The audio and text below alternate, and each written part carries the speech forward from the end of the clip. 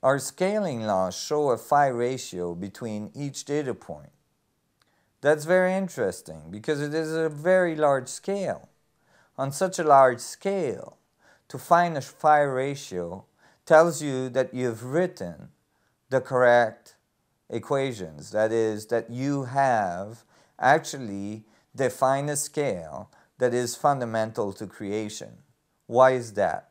Because everywhere you look in creation, for instance, the relationship of the upper part of your finger to the second part of your finger, or the relationship of the second part of your finger to the third part of your finger, or the relationship of your fingers to your hand, or your hand to your forearm, or your arms to your body, you would find that the phi ratio is everywhere.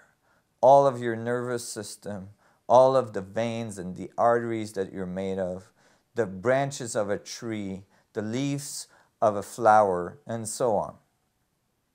Thus, to find the phi ratio on such a large scales tells you that the phi relationship, 1.618 and etc. to infinity, is fundamental to the geometry of creation.